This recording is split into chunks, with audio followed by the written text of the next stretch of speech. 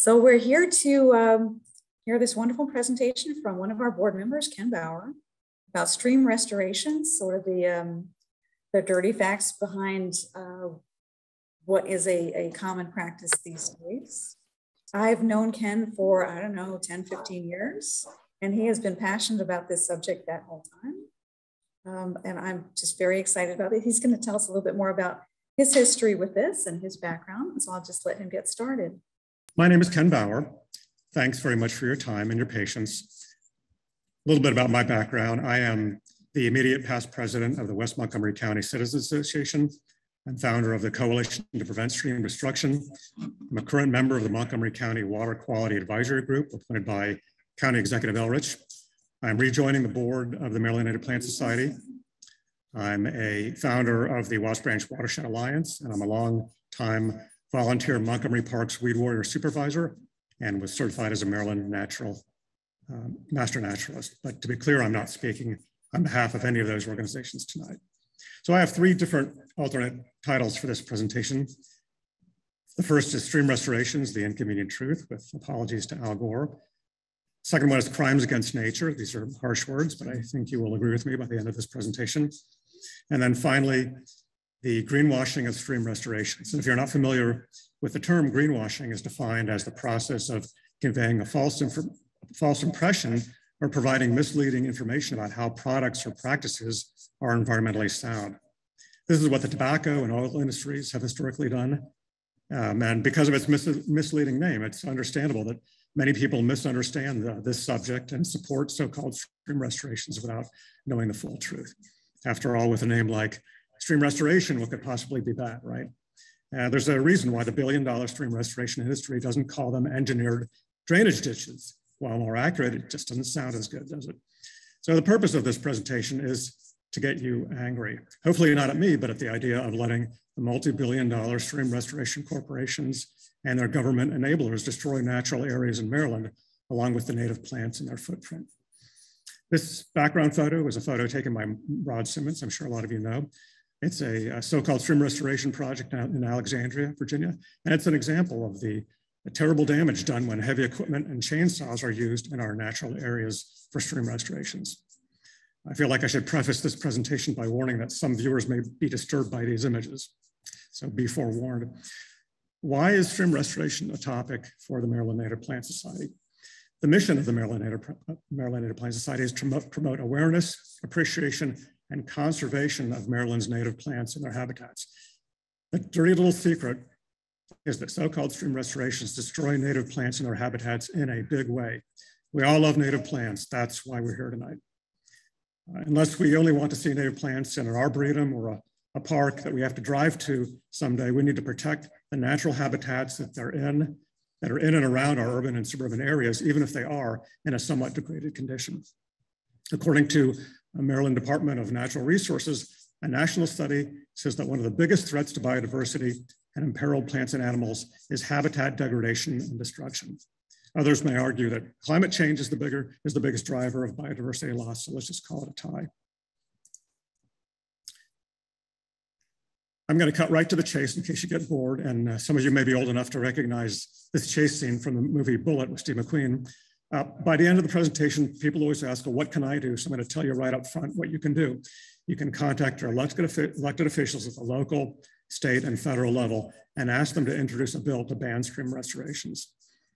This is not a radical position. We banned EDT, we banned thalidomide, we banned lead and gas, we banned lawn pesticides, at least in Montgomery County. And so there's no reason why we can't expect that we can't ban stream restorations. So this presentation explains why this is so important. Here are the topics I'll discuss. I'm going to define stream restorations. I'm going to explain why they're done, the inconvenient truth about stream restorations. I'm going to talk about the eroded gullies and stream banks, why stream restorations fail, what the collateral damage is, how stream restorations promote global warming, the cost issue, a little bit about what the science says, and then talk about the alternatives to stream restoration. This background picture is a so-called stream restoration in a Montgomery park, if you can believe it, that shows the destruction caused by these projects. This huge tractor is sitting where the stream used to be, and I'll tell you later on where the stream went. So what is the stream restoration? Stream restorations are construction projects, pure and simple. There are several different types of stream restorations, but the most common ones are engineering projects done to try to stabilize eroding streams by using heavy equipment, such as the excavator shown here, to modify a stream channel.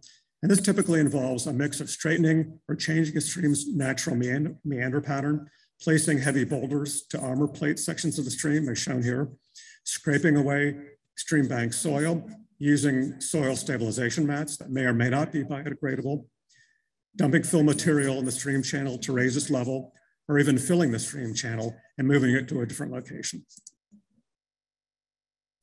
So why are stream restorations done?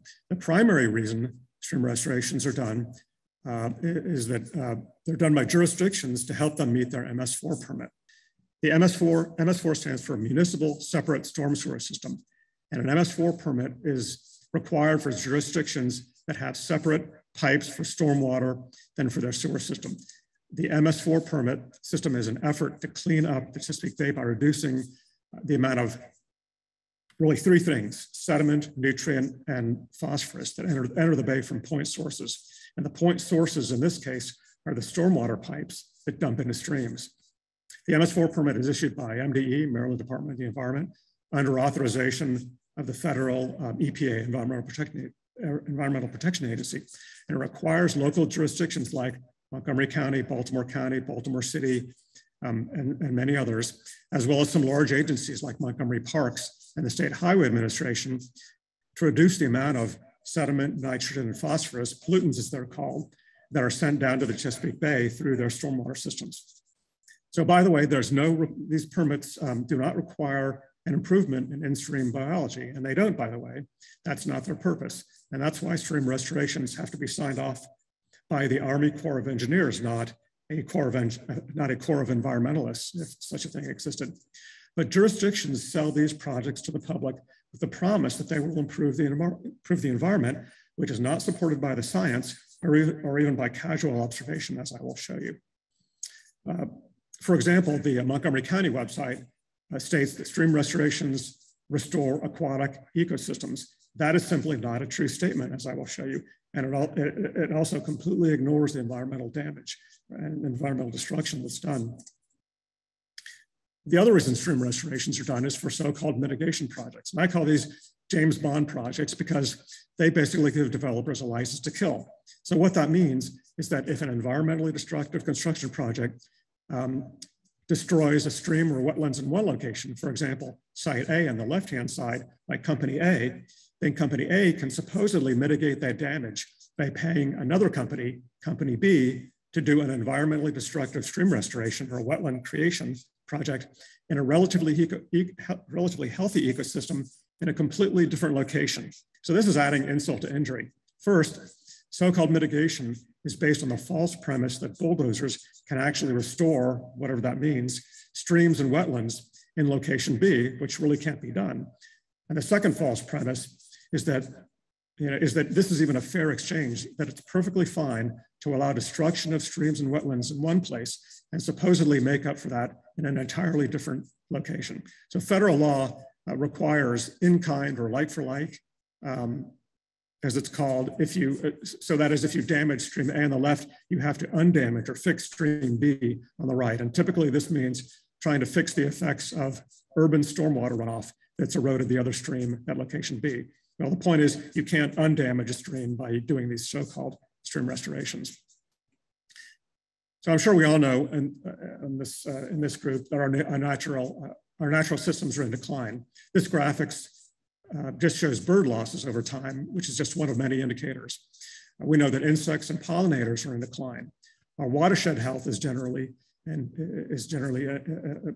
poor, not just in terms of the water quality and aquatic life, but also the land. These declines are directly tied to land use, habitat loss, and habitat degradation. And just to give you one example, the Columbia Association Mitigation Project, if approved, will do a stream restoration that will destroy 33,000 feet of stream and up to 133 acres of forest. So the inconvenient truth is that contrary to the propaganda and the greenwashing by the multi-billion-dollar stream restoration industry and their government enablers, is that stream restorations don't actually restore anything, not the streams themselves, either physically or biologically, and especially not the whole ecology of the entire construction site, which is always way beyond the stream itself, as you can see here. This is a so-called stream restoration in Chevy Chase, Maryland, at Audubon Natural Society. This is, for those of you who know the area, it's south of Jones Bridge Road. This area used to be fully wooded. So the rhetorical question is, how are fish and salamanders and other aquatic organisms supposed to move up and down this so-called restored stream? And as you can see, the stream side plant community was totally wiped out. And even though this was on private property, Montgomery County is taking MS4 permit credit for this project. The shocking fact is that government enablers are embedded at Montgomery, at Maryland Department of the Environment, and in Anne Arundel, Baltimore County, Baltimore City, Montgomery, Carroll, Charles, Frederick, Harford, and Howard County. All these jurisdictions have stream restorations that are being planned as we speak for their new or their next MS4 permits. The definition of restore is to bring back to a former state. You can restore a piece of furniture, but you simply cannot bring a stream ecosystem back to its former pre-colonial state with chainsaws, heavy equipment, and replanting a few trees. The logic of stream restoration proponents seems to be, we must destroy the stream to restore the stream. How perverse and Orwellian is that? The stream restoration proponents would have us ignore the environmental damage that we can see with our own eyes. And the stream restoration itself, the name itself, is a big lie, since they don't address the root cause of stream degradation, which is uncontrolled stormwater from impervious surfaces like roads and roofs in urban and suburban areas. I'm going to show you several more examples of so-called stream restorations to show how they destroy our natural areas. This is a stream restoration at Asbury Methodist Village in Montgomery County. It's an overhead view, presumably from a drone in the wintertime, and you can get an idea of scale compared to this trees at the bottom. This is what our state allows to be called a restored stream, believe it or not. So just to be clear, I'm in no way opposed to infrastructure protection or repair projects, such as protecting undercut roads or exposed sewer lines, as shown here on the left and in the middle. These are necessary infrastructure repair projects. They are not stream restorations. People confuse the two things. And note that if an infrastructure repair project like these are done, they won't get MS4 permit credits. Why? Because MDE says these are not stream restorations. They're infrastructure repair projects or infrastructure protection projects. Issues like these can be fixed with spot repairs, not the hundreds or thousands of feet of in-stream construction proposed in most stream restoration projects. Likewise, projects like daylighting buried streams and removing concrete culverts, such as the one on the right, are admirable projects, but these also are not considered stream restorations by MDE, and they get no MS4 permit credit. These are photos of the Falls Reach Restoration Project in Potomac, Maryland. The before picture on the left shows a perfectly fine natural stream. Yes, it has a bit of erosion, as all natural streams do, and no urban or suburban stream is in pristine condition. The small inserts in the middle show heavy equipment that was used for this project, and the after photo on the right shows that the stream restoration completely destroyed the forest community in its footprint by scraping the forest floor bare. They destroyed the natural character of the stream by straightening it out in sections, armor plating sections with stones, creating artificial rock dams that block the movement of aquatic organisms. And so just to let you know, I was at this site again last fall, and the stream bank on the left-hand side was completely covered in non-native invasive Japanese stiltgrass and hairy joint grass. Here's another example of the utter destruction caused by so-called stream restorations, this one in the city of Rockville in the upper Watts Branch. The riparian or streamside buffer has been completely clear-cut, and the stream channel has been turned into a muddy mosh pit. As you may know, riparian buffers are stream-side vegetative buffers which provide food and cover for wildlife. Riparian buffers also provide shade, which lowers the water temperature that's required by some sensitive aquatic organisms and which allows the water to hold more oxygen. They also slow out-of-bank flood water. Not here anymore. And where's the stream, you ask? Well, what happens to the stream during these construction projects? This is an example of what they do from back at the Falls Reach project. The entire Falls Reach stream was forced to run through this black pipe during construction. How hot do you think the water gets? And how do you think the frogs and the turtles and the other animals access the water? And it gets worse, as I'll tell you later. This is the Whetstone Run project in Bloom Park in Gaithersburg, before on the left and after on the right. Again, the total environmental destruction you can see for yourself. At the bottom, you can see the type of heavy equipment used, and there's a perverse incentive to construct more artificial sinuosity in some of these streams, since these projects get MS4 permit credit based on their linear feet. The insert in the upper right-hand side shows the armor plating of the stream bank that's done with boulders. So this is like cutting down a bit of our own Amazon forest. This is the lungs of the state of Maryland that we're cutting down. And what does this do to global warming when the carbon sequestration of the original forest is wiped out? This is the Solitaire Court so-called stream restoration in Gaithersburg.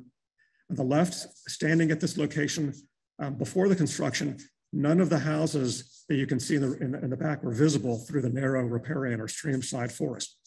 On the right, you can see that the former forest is now a pile of logs. At the pre-construction walkthrough, I innocently asked the city program manager, what will happen to the little animals like the frogs and the turtles and the salamanders? And that person said with a straight face, oh, they'll just move away and come back after the construction, as if they'll go to Ocean City for a vacation and then come back. And I'm not making that up. They even posted this on their website of frequently asked questions, as I extracted from the bottom.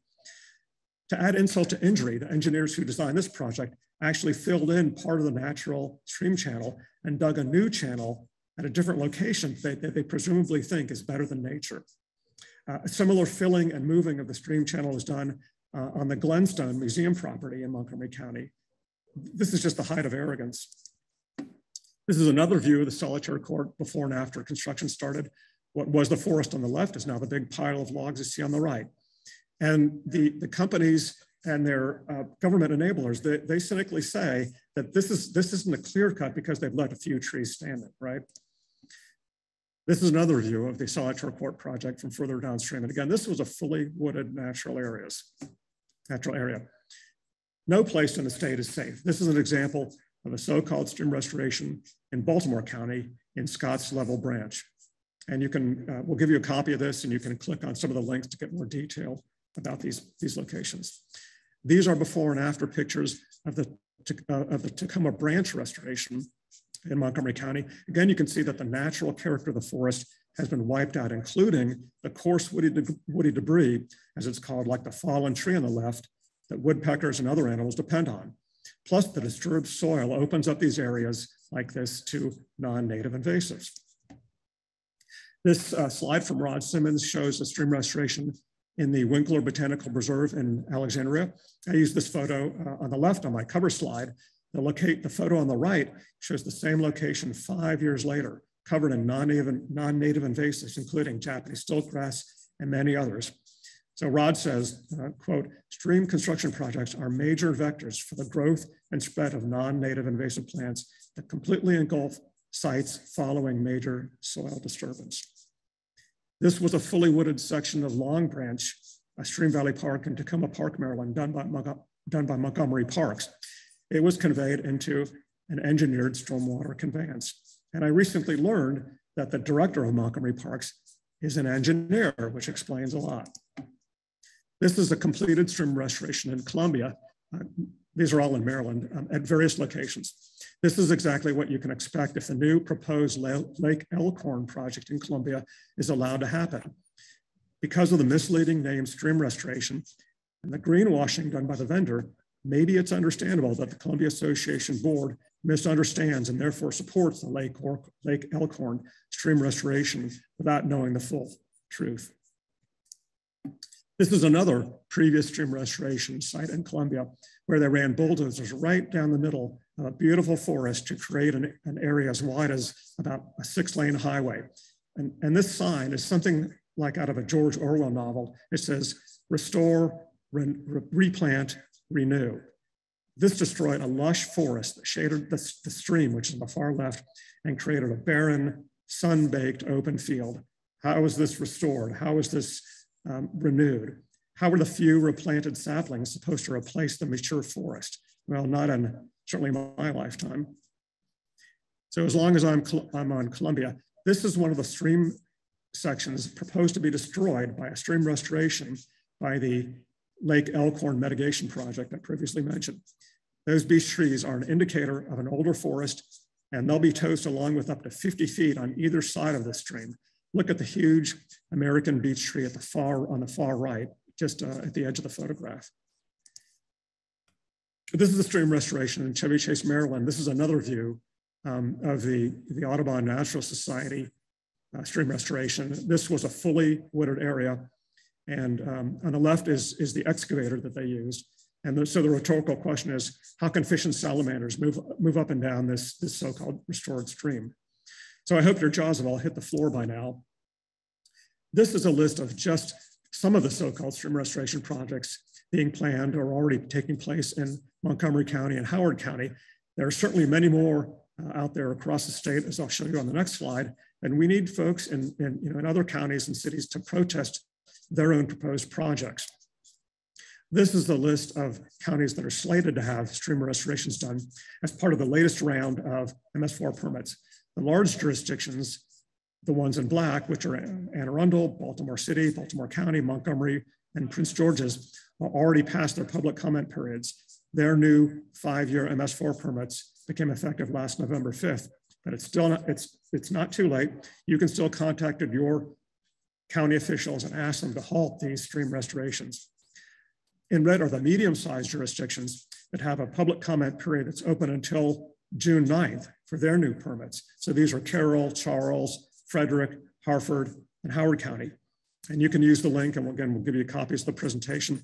You can use the link on the right or Google Maryland Department of the Environment MS4 permits to read the actual draft permits. And you can send public comments until June 9th to Raymond Bawer with MDE. And again, we'll get you his, if you ask, we'll get you the link. And we ask that you, or I ask that you write to say that you oppose the use of stream restorations and that the MS4 permit should be met only with non-destructive upland stormwater control practices that I will talk about in a bit. One of the objections I get from some folks, and especially from the stream restoration industry and their government enablers, is that we have to do stream restorations because of the terrible erosion gullies and the eroded stream banks. But these are just engineers looking for places to play with their bulldozers. This is a slide from Montgomery County DEP's Stream Restoration 101 presentation, as they call it. And they use this slide as an example of why stream restorations must be done. It shows before and after pictures of the Hollywood stream restoration. The before picture on the top shows a perfectly fine looking natural stream. Yeah, it has a bit of erosion, which is a natural process for all stream. And yes, it's probably more eroded due to urban stormwater runoff. The lower picture shows the results. Bulldozers scraped the forest floor bare. They armor-plated sections of the stream with boulders. They removed a large stretch of riparian streamside forest, and then they replanted a few saplings. The after photo on the bottom, it looks like a sanitized Natureland theme park. And this cost $1.7 million. The sad thing is that this money could have been used to actually control the stormwater from the roads and roofs at its source, meaning outside the stream valley, before it can actually fire hose into the stream. Plus, the stream restoration advocates, they fail to mention that this is only a temporary fix. It's all going to get washed away by future storms. And I'll show you pictures of this later. The multi-billion-dollar stream restoration industry loves these projects because these are the gifts that keep on giving. These companies make a fortune on each project, and they know that because the money wasn't spent to control the stormwater before it gets into the stream, these will all get eroded out again. And these companies will get paid to do the same thing in several more years. And guess what? The stream restoration standard is to only give a 1-year guarantee. And the cycle will repeat itself until the end of time. These projects are the proverbial cash cow for the stream restoration industry. So what do I propose to do about the steeply eroded stream banks? Well, the answer is don't do anything in the stream channel itself. If you control the stormwater, meaning out of the stream valley, before it gets into the stream, there's no longer any need to do a so-called stream restoration in the stream channel. Once the stormwater is controlled upland, before it gets into the stream, the major source of erosion has been eliminated. Then the steep stream banks, like the one shown here, will eventually self-stabilize over time to what's called the equilibrium bank slope, as suggested by the green line, without spending a dime. Gravity is our friend here, and it doesn't cost a cent. Without the fire hose from upland stormwater, there'll be a gradual sloughing off of dirt until the slope stabilizes on its own at no cost to taxpayers. That's the way gravity works. It's a natural healing process, and vegetation will come in and further stabilize the slopes, and that process can be assisted with plantings if desired. Some people, including our friends in government, say this is an urgent problem. We have to fix these gullies because the trees are being undercut and will fall over like the one in this photo. Well, statements like that are cynical scare tactics. This damage took decades to occur, and there's no urgency that requires an urgent fix. The development that caused the erosion didn't happen overnight. So why are we being told by government officials that stream restorations must be done as soon as possible to, quote, stop the bleeding or, quote, repair the wound? Plus, the natural loss of a few dozen trees due to natural stabilization is a tiny number compared to the guaranteed hundreds or thousands of streams that will be cut down during a stream restoration project. I've heard stream restoration proponents say that this is a public safety issue, that someone could fall off a cliff like this. I say, well, put up some signs, maybe a fence. This would be a lot cheaper than the $800,000 spent on this project. So even though it's common sense that eroded gullies and steep stream banks will self-recover and self-stabilize, what's the scientific evidence? Well, here's a quote from the review of a paper that looked to see what would happen to steeply eroded stream banks if you control the stormwater before it can even get into the stream. They say, quote, it is expected that with the reduced hydraulics from erosive flows within the catchment, meaning the upland watershed that feeds this area, these banks will continue a trajectory towards stability as indicated by the reduced angles and vegetation establishment. This was a study done in Carroll County.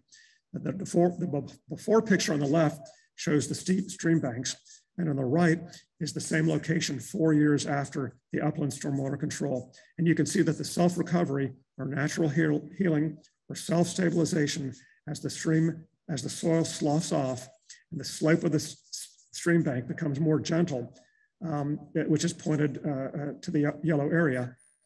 And this can be, and you can see the vegetation coming back in, and this vegetation can be supplemented with plantings. So the bottom line is we need to recognize the ability of nature to heal itself without the use of bulldozers and chainsaws. So again, since degradation like the picture on the left was allowed to happen for decades without any action being taken, why are we being told that these projects are an emergency? They're not, and we'll let nature and gravity help us once we control the stormwater outside the stream valley. So just for your reference, these are some quotes from the actual reference paper that I used on the last slide, and you can look at that at your leisure. This is a hot link to the paper, again, for future use. As I alluded to previously, to add insult to injury, since stormwater is not being controlled at its source, all these stream restorations fail or will fail, especially given the more intense storms we expect due to global warming.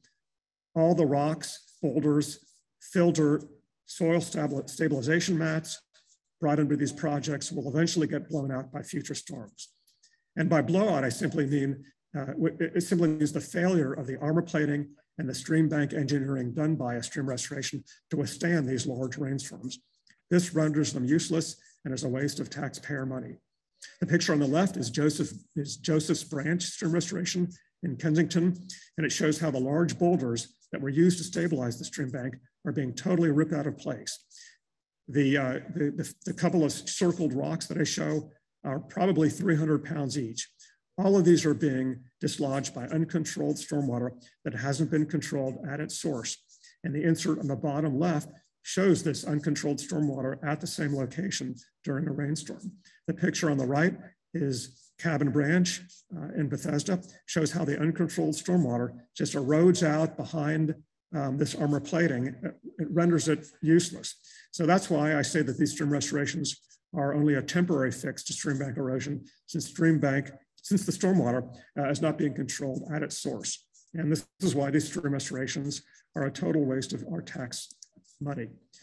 This shows blown out armor plating along Long Branch in Tacoma Park in a Montgomery County, in a Montgomery Park. You can see the huge size of these boulders compared to the people. And I estimate the one on the bottom right is probably about 5,000 pounds. This is an example from Fairfax County. This is in all of our jurisdictions. Shows this imbricated imbricated stone wall, as it's called, just being degraded because the stormwater is not being controlled.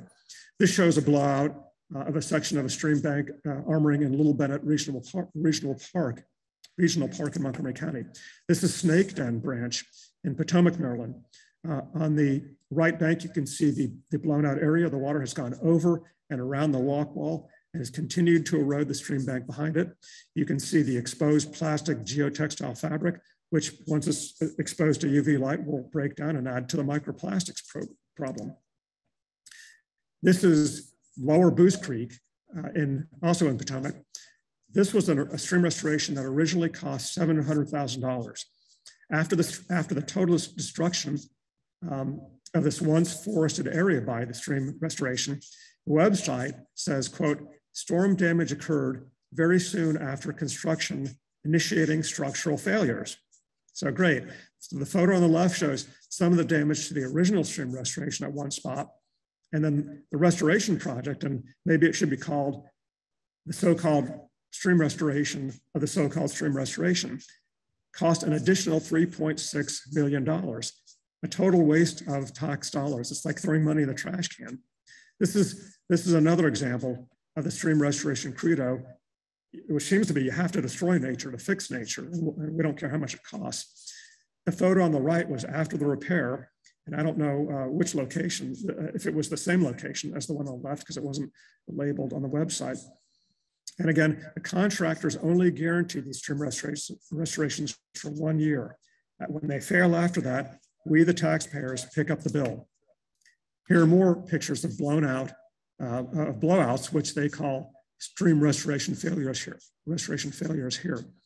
This is from a Chesapeake Bay program expert panel report that promotes stream restorations on one hand, while acknowledging that they fail on the other hand. So keep in mind that MDE, Maryland Department of the Environment, looks to the recommendations from these Chesapeake Bay program expert panel reports, which promote stream restorations. And guess what? Some of the authors of this report work for the multi-billion-dollar stream restoration industry. This is a blatant conflict of interest, which merits, in my opinion, a good article by a reporter and certainly an official inquiry in Annapolis. So I've shown you pictures of the collateral damage done to forests when heavy equipment is run through our natural areas and parks. But the stream restoration corporations and their government sponsors, they say, don't worry, we're gonna plant some trees and streams when we're done. However, after the construction is done, trying to replant a forest is like trying to put Humpty Dumpty back together again. You just can't do it. No amount of planting can reconstitute the destroyed natural forest community. And why? Because a forest is more than just trees and shrubs. This is high school biology, the complex web of interactions between fauna, flora, geology, and hydrology that interact in natural areas is irreplaceable and can't be reconstructed and recreated by engineering projects using bulldozers, constructed material, and some replanted saplings. Let's revisit the Gaithersburg Whetstone Run project. Please don't strain your eyes trying to see the replanted trees that are pointed to by the red arrows. And we're told, don't worry, this will all grow back. But this is like giving over your dining room table and chairs to be restored and then being told you'll get them back in 100 years. this is exactly what the stream restoration proponents are doing, except that they wave their arms and say, everything will grow back in a couple of years. You know, you can restore a table and chairs, but you can't really restore a stream and its riparian ecosystem with bulldozers. These are just a tiny sampling of all the Maryland native wildflowers and small animals, which are called charismatic mini fauna, at least that's what I call them. This is also part of the inconvenient truth about so-called stream restorations and their collateral damage. These are just some examples of the plants and animals that are destroyed because they can't run faster than the bulldozers. These are all native to Maryland, and I took them on my property in Montgomery County, and I'll just point to the baby box turtle. Look at the box that I circled, the red box on the left. It's about the size of a quarter, and not even the adult in the photo above it can outrun a bulldozer. And along with these are the thousands of understory shrubs and smaller trees that are destroyed by stream restorations, along with all their mycorrhizal fungal interconnections. The native fauna and flora that are found along even degraded streams should be protected, not bulldozed. And we can't take comfort from the words of the Gaithersburg fisher who told me, oh, they'll just move away and come back after the construction. Right. What happens to the fish? Nothing good. These are pictures of fish just that are found in Montgomery County. And even if they survive a stream restoration, and that's a big if, it's impossible for some of them to move over the rock dams created in some of these that I showed earlier, but it gets worse. This is back to the Falls Reach project. Like a lot of these projects, the entire Falls Reach stream was pumped through the black pipe during construction. And according to a US Department of Agriculture natural engineering handbook called Stream Restoration Design, quote, aquatic life would be either prevented from passing the project reach or pulverized by the pumps, unquote. So this is basically one huge bassomatic, to borrow a Saturday Night Live bit. Aquatic life pulverized by the pumps. So not just the fish, but the frogs, the crayfish, the northern water snakes, the baby snapping turtles, the spotted turtles, and so on and so on. Stream restorations cut forests, and I'm pretty sure all the people in this call know that cutting forests promotes global warming. We point our finger at Brazil for cutting their forests, but we're doing the same thing right here in Maryland. For the entire state of Maryland, using the state's own figure of 105,000 feet of stream destroyed from 2014 through 2020 for stream restorations, I estimate that approximately 6 million square feet of forest has been destroyed. And the Columbia Lake Elkhorn project by itself, at least the proposed project, could double that figure by itself. The undisputed science of climate change tells us that cutting forests contributes to global warming since the trees can no longer absorb carbon dioxide, which is called carbon sequestration. And then there are the additional lost ecosystem services that are never even considered when forest areas are destroyed for a so-called stream restoration. These are an ignored part, the ignored collateral damage of the total environmental impact. So other lost ecosystem services of a forest are things like oxygen production, lost stormwater absorption, lost biodiversity, especially compared to what's replanted, lost native plants that insects eat, and the lost insects that birds depend on, and the lost wildlife habitat, just to give some example, and of course the loss of the small animals like the frogs, the toads, the turtles that are killed on site. And what is really shocking is that according to Dr. Sujay Kashal at the University of Maryland, no one has ever studied or calculated the total environmental impact of so-called stream restorations or compared their environmental impact to the alternative non-destructive upland stormwater control practice. And by total impact, I mean the total lost ecosystem services of both the in-stream and riparian areas, not just measuring the fish and invertebrates in the stream itself, which is really the only biological component of stream restoration that's being considered to date, although not being required by the MS4 permit. So, you all probably know that the fall 2021 Climate Change Summit in Glasgow, global leaders committed to halt deforestation. How are we supposed to fight global warming when stream restorations are cutting down our forests? What will be the impact of climate change on stream restorations? Well, the science says that stream restorations will cause more intense rainstorms in our area, the mid-Atlantic. And with these larger storms, if the stormwater isn't controlled in developed areas, it will continue to fire hose into our streams and cause even more erosion. And certainly these larger storm events will, and currently do, blow out stream restoration projects.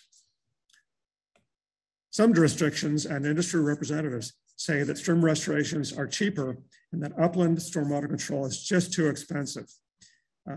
Jurisdictions say they're being forced to do stream restorations because they get more MS4 permit credits from MDE.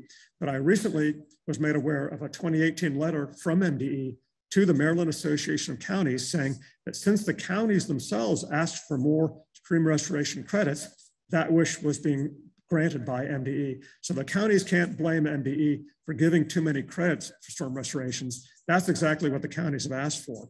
So we need to tell our elected representatives and the Columbia Association Board that our few remaining natural areas are priceless, even if they aren't in pristine condition. And saving our natural areas outweighs any money savings, as the graphic suggests.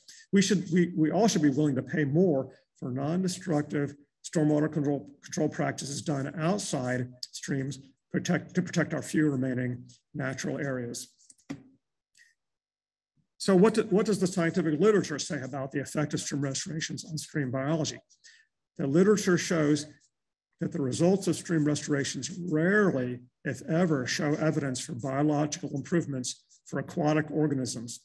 The Fish and Wildlife Service sent a comment letter about the Columbia project in which they say, when a project's location is dominated by urban land use, its biological restoration potential will be limited. As part of their greenwashing campaign, stream restoration companies and jurisdictions, they tout the ecological restoration benefits, but that is simply not borne out by the science. And these pictures at the bottom are just a few examples of the aquatic organisms that are measured, either the benthic macroinvertebrates or the fish. Again, no research has ever been done on the total environmental damage and loss of ecosystem services as a result of stream restorations. And by that I mean both the in-stream and the stream side areas, especially when compared to out-of-stream stormwater control practices. Allowing these so-called stream restoration to continue is like doing a vaccine without doing clinical trials.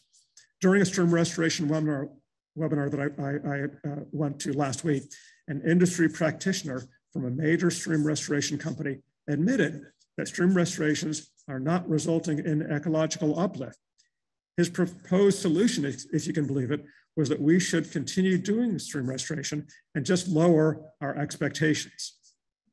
That's great. If you're losing, just declare victory, go home.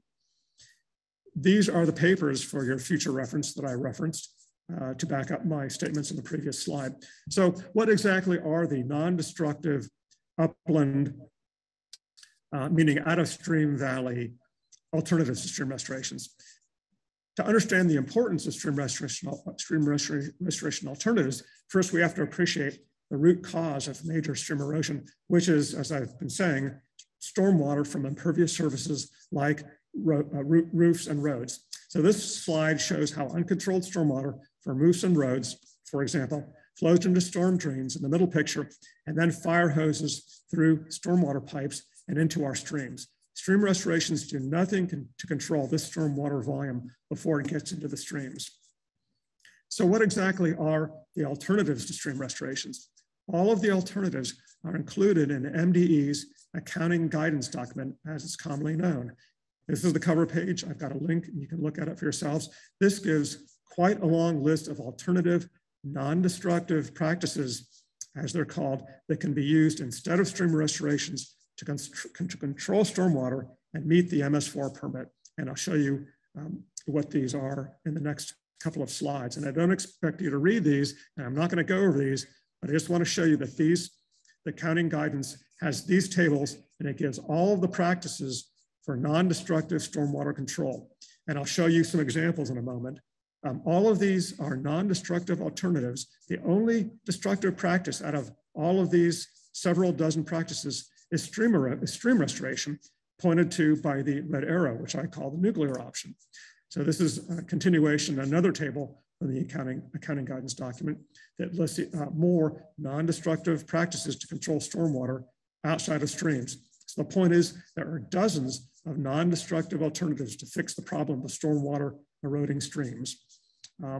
And so I'll show you some examples of what these actually look like. These are pictures of non-destructive alternatives to stream restorations, which control stormwater before it can even enter the streams. And this would remove the root cause of stream erosion in urban and suburban areas. The co-benefit is that most of these practices recharge the groundwater via soil infiltration and increase stream base flow. The upper left shows a bioretention, as it's called, where the cement curb is cut and the stormwater from the road is diverted into planted depressions where the stormwater soaks into the soil. And they're typically planted with, or can be planted, it should be planted with native plants. Next to it is a grass swale, which is the same thing without plants. Permeable paving is shown in the lower left. Converting lawns to conservation landscaping is shown in the bottom middle. And so just a little factoid, if lawns were considered a crop, lawn turf would be the largest crop in Maryland by area. And 95% of stormwater that falls on lawns runs off. So it's better than cement, but only 5% better. Green roofs are shown on the top right and planting trees on the bottom right. So this is just a small subset of the tables that I showed you. The added benefit of out of stream or upland stormwater control is that they don't destroy natural areas. This is a bioretention that takes water from the parking lot and roofs at the universities at Shady Grove in Montgomery County. Practices like these are done in already disturbed areas like parking lots and road rights of way. And these are just some references for non-destructive stormwater control practices if you want to read more about it later. One of the objections from local officials and the stream restoration industry is that they say there's simply not enough land for upland stormwater control with no evidence to back that up. I don't think these folks have looked hard enough. All you have to do is open your eyes to see locations everywhere for upland stormwater control. We just get these arm wavy statements that we can't possibly control all the stormwater. So let's just armor plate the streams with stream restorations. My rhetorical question is, in which watershed have you maxed out the areas in which upland stormwater control could be done? And the answer is none. There are no watersheds that have maxed out its potential upland stormwater control. So in the middle is a potential location in Kensington. This whole median, which slopes down towards the bottom of the picture, could be a huge, beautiful bioretention filled with native plants to take water off the street. And every house could have a bioretention, a rain garden in front to take stormwater runoff from the street, like the example images on either side. So in summary, here's a list of reasons to oppose so-called stream restorations. Number one, stream restorations don't restore streams either physically or biologically. They import foreign materials such as rocks, boulders, and fill material, and they destroy riparian or streamside forests and ecosystems in their footprint. This is a complex web of nature that can't be recreated by replanting a few trees. Number two, stream restorations don't address the root cause of stream bank erosion, which is stormwater fire hosing into streams from impervious surfaces like roads and roofs. Number three, the science tells us we should protect our forested natural areas since they counteract global warming by carbon sequestration, even if they aren't in pristine condition. They shouldn't be destroyed by stream restorations. And then lastly, number four, the way to fix streams is to fix the problem at its source, to control stormwater outside of streams by non-destructive practices such as the rain gardens, bioswales, permeable pavement, tree planting, et cetera. So my message is you can stop the destruction. Citizen activists like you can stop the destruction. And just to give an example, and just to save time, I won't read it, but citizens activists called their elected representatives in Alexandria and were able to stop, at least for now, a couple of proposed stream restoration projects. So finally, my call to action is to do two things. One, contact your local officials at all levels of government, city, county, if you live in one, state, federal, asking them to ban these so-called stream restorations. And you should feel free to contact all of your state delegates and senators if you want, not just your own. And you can Google your own county, for your own county and city, and find emails and phone numbers for your local officials. And number two, of a more urgent nature, you should ask the Columbia Association, their board, and the Columbia Village boards to back out of its agreement, which they can do, for the Lake Elkhorn Stream Restoration Project with the vendor. The plan is not finalized, but it could destroy up to 133 acres of forest. And you can just Google Columbia Association. I use the links that I have, or if you want to contact me directly, I can give you, it's a pretty long list of all of their officials. So with that, I'm happy to take questions. There's a lot of interest and support in those kind of small mini projects you're talking about, the upland free storm water projects. Are you familiar with the Oregon Avenue Watershed Green Streets in DC? No, I'm not. Okay, okay. This is Carolyn Mitchell, and that was a project that we did with DC and DOE, and their mandate is to meet their MS4, but also Clean Water Act requirements. And they were in the middle of planning a giant destructive tunnel to capture stormwater, and they actually convinced EPA that instead they could do green infrastructure. So they really are under the gun to figure out how to make green infrastructure work, and that's green streets. It's all of those measures that you were showing, bioretention. And so the project that I was involved with, the Oregon Avenue Green Streets, was to look at the whole watershed of a couple of stream segments going into Rock Creek Park and figure out how we could get as many gallons of stormwater retained before it got into the streams. And so, and the objective is DC DOT was to mass produce these, not just do a couple of little bioretentions, but do as many as we could. And New York City also does that. They have a machine for installing as much bioretention in the streetscapes as possible. So in those places and jurisdictions where they have figured out that this really does work and it's really possible, as long as you don't treat it as a dainty little garden project, these kinds of measures can really be very effective and compete well with these big, awful things. So thanks, Ken. That's very hopeful. It's wonderful to hear about a project that's successful. I appreciate that. We have so many comments. I just want to get to a couple more. One, this is from Gary Schneider. Ken, would you anticipate any environmental damage from daylighting a stream, for example? No, I love daylighting products, but again, just to reemphasize, and maybe I didn't make it clear, daylighting is wonderful. It has it's not considered a stream restoration project by MDE. You can do all the daylighting projects you want, and I would love to see all the daylighting projects done, but that's not a stream restoration. It's great to do, and if you do it, you do not get credit for it as stream restoration. I don't see any downside. I love them. And do you have photographs or monitoring of multiple years after a project is finished? Well, I've pretty much shown the pictures that I have. I've only been in this for a couple of years. Let me comment on that. And you can go on the site and on the various counties' websites, and you can go to see their pictures. The point I would make is it doesn't really matter what it looks like year after year after year.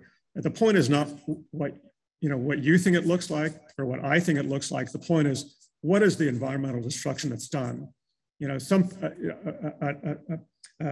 person could come upon a site 10 years later and say, oh, it looks nice. It's got all the trees, you know, it's got an understory. It doesn't matter. You've totally destroyed the existing forest and you've lost all of that carbon sequestration. And the point is that you could have avoided doing that whole project if you had controlled the stormwater, you know, with these upland projects like the bioswales and the rain gardens, and so on and so on. And Michael Gildia has a similar point, saying that it's not, what you need to consider is the soil biology, the ecology of the soil is dependent on the cover. So when you see the cover supposedly recreated, you are not recreating the ecology of the soil, you're not recreating the ecology of the stream. Just to emphasize a point that I know you've made very well, Ken. Thank you. Thanks. I see John Parrish has his hand up. Yes. Hi, Ken. I just wanted to comment on some of the people that were in the chat were talking about invasive species in the aftermath of the, well, before and after stream restoration. So I just want to comment on that because I've had firsthand experience with stream restoration projects in Montgomery County, but I'd just like to cite one in particular that's close to my home in the Sligo Creek watershed. And that's the Brewood tributary in the upper part of the watershed. Before the restoration, the site certainly was not pristine, but it was wooded.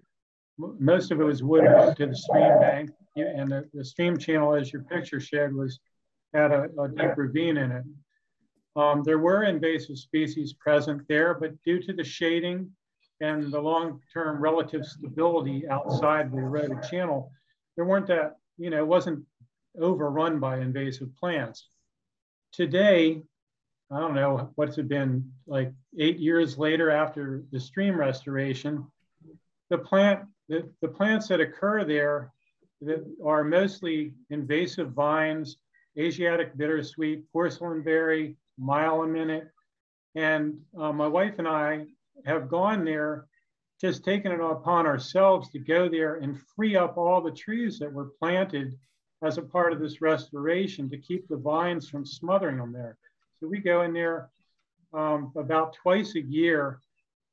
We do a wintertime cut to free the trees, and then we do one later on in the season to try to keep up. There was, you know, a few hundred trees that were planted in this stream area. So the bottom line is that what I've witnessed is a lack of, not just in this site, but other sites, a lack of follow-up after the plants were planted.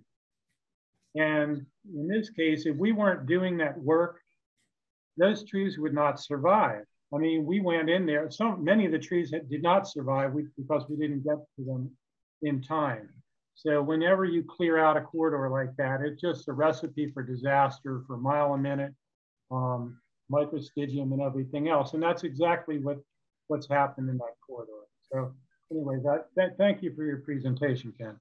Yep.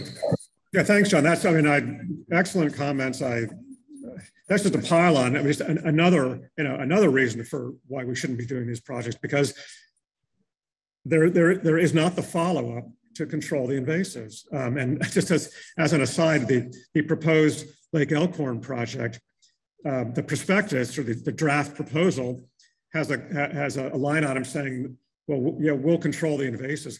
No, they won't. No, I mean, that would be the first history in the project of, the first project in the history of stream restorations where anyone ever controlled the invasives. I mean, they'll go through for maybe a year or so afterwards, maybe it's 3 years, and they'll cut the vines. But after that, all these sites get trashed. So thanks, John. One further question: is this predominantly a regional practice? Is this a national practice? It's certainly a practice it's a national practice. It's a national practice. It's being done all over the country. And do you know any other active local organizations that have been successful in fighting back these kind of things? The only ones that I know of, and I'm just getting involved in this, would be if you'll have to, I close my down, you'll refer back to the slide about Alexandria. So when you go back and look at this, it takes citizens to get riled up and to write and call their elected representatives. That's elected representatives that's where the buck stops. I mean, it's not, you know, like in Montgomery County, it's not, if our executive Elrich wanted to put a stop to these things, he could. I'm disappointed that he has not so far, but it takes people calling and writing their elected representatives. We have a question. Colette County, you have your hand raised. Want to go ahead and unmute? Yes, thank you. Thank you so much. I live on a hillside condominium property, which has a severe outfall problem. The outfall drains water from the already built community outside of the condominium, as well as from the condominium. And over the past years, it's created extensive erosion, a large circle of erosion around the outfall spot. It is supposed to be on the county's list for repair. But the other factor is that this outfall drains into a small tributary of Little Falls Creek. So it's surrounded by forest. I'm afraid that the damage is going to be severe. I greatly appreciate the information you've provided about the time limits to so-called restoration. And I'm stumped as to how upstream bioretention could be done, because it needs to involve a neighborhood full of paved streets and sidewalks, as well as the condominium property, which has significant forest land on it already.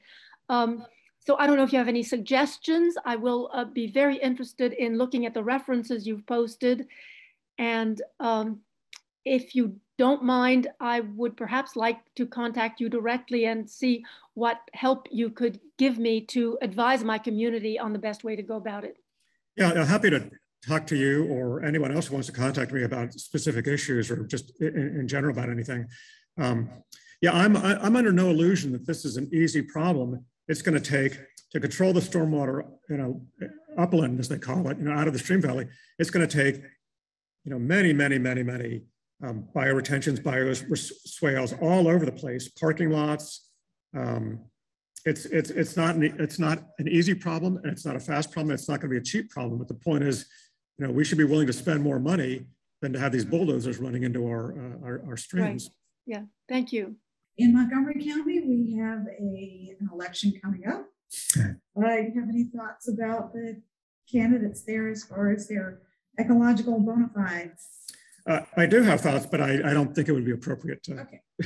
to get into that at this meeting. Open it up. Yeah. Okay. You can contact me afterwards if you want. Apparently, there is some research at Utah State University about using beavers for restoration. Have you heard about that? That is a thing. That is real. And the idea is that beaver dams, you know, the water backs up, it slows the water down, you know, nutrients drop. So there is a group that's, two things are happening. One, there's a group that's trying to get the use of beavers as a way to get MS4 permit credit. So it's a real thing. What people have done, and I actually attended a webinar on this. This group of scientists created kind of starter dams, like the skeleton of a beaver dam. And I don't know if they brought in, you know, airlifted in beavers or the beavers found it, but the beavers kind of, it's almost like, you know, in a beehive where you put down the foundation for a honeycomb, and then the bees build on top of that. So the same kind of thing, they put down the foundation for a beaver dam. The beavers then expanded it and created a real beaver dam. And there's a lot of side benefits too, in terms of creating habitat for other types of organisms that, you know, evolved behind beaver dams. But no, that's a real thing. We do seem to have some guests here from industry. In particular from Ecotone. Are you familiar with that company? I am. Forest Hill? So they are asking that a more balanced view be presented, which I'm sure is typical of the ask. Okay, let me comment on that. I wish that the industry during their presentations would give a more balanced view. I mean, I won't gild the lily here. The presentations from the stream restoration industry are total greenwashing snow jobs. No ifs, ands, and buts. And you know, so there's no such thing as a balanced presentation about this. It's like, you know, an analogy is like people who don't believe in climate change saying, well, there's a guy down at the University of Alabama, you know, one scientist out of, you know, 1 million that says that climate change is not a real thing. So you want to have give him equal time and have him give a presentation to present his side. I'm sorry, that's not the way it works. So you guys go ahead and do your thing, you know, and I'll try and present the real story here. Any final thoughts? Can you leave us with something hopeful, Ken? Well, the hope is that we know the fix. I'm in Montgomery County, so I'm a little Montgomery County heavy here in my knowledge, but our DEP, they know how to do the upland projects, the bioswales, the bioretentions, the permeable paving, and when they do it, they do a great job. And they're good people. They just need to increase the use of those projects by orders of magnitude. So I know I come down hard on the proponents in the county departments, but this is one area where we just are going to have to agree to disagree. And hopefully, the bottom line is that the citizenry, the residents, and the citizens should have the final say of how we want our tax money spent. I mean, these are not cheap things. Montgomery County spent, I mean, close to $20 million for the last MS4 permit just on stream restorations. They're slated to spend, I think, another $20 million on our next MS4 permit project. They're talking about millions and millions of dollars. And we should tell our elected representatives how we want our money spent.